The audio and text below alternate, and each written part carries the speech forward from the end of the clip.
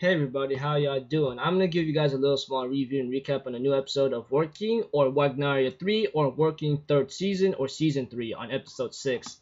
We finally got some progression here and there, even though if it's a little small, you know? So if anything else, let's go. Okay, at the beginning we have to it that Inami and Takanashi or Katanashi are still having issues with each other, but I think that gets solved a little bit and nothing much really came out to be a problem, you know?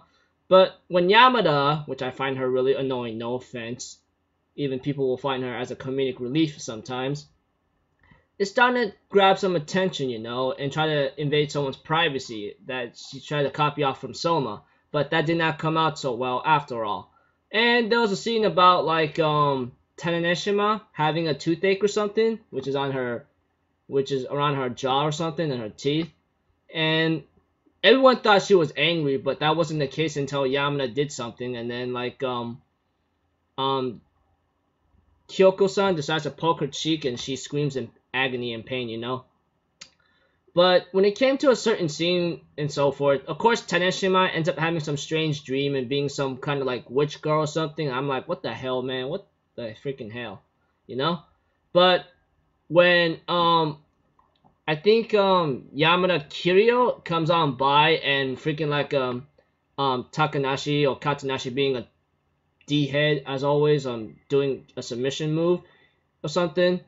Soma warns Yamada not to come down from the attic, you know, and so forth. And we get to find out more about a couple things here and there, you know. But we also get to find out about like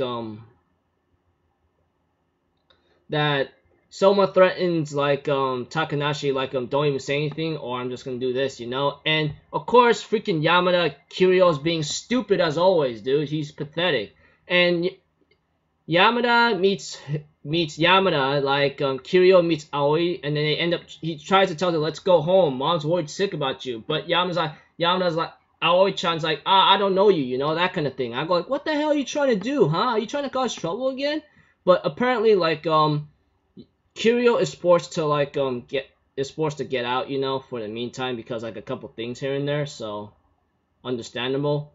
But it seems like Kiryu is pretty saddened about this, but he tells Takanashi like, you're my friend for a reason, you know, and Takanashi's like, don't even go overboard. And next episode, I'm looking forward that that has some like other information, because apparently Soma's the one behind all this, you know. And I think he's the one that knows more info about this due to the fact of what he does, you know. Apparently, like here and there. So yeah. Don't know what's gonna happen next episode, but I'm pretty sure it should show some progression here and there, hopefully. So until then, I'll see you guys in my next video. I'm Alpha Zero. Have a good day, and I'll see you guys next time, alright? Peace out. Bye-bye.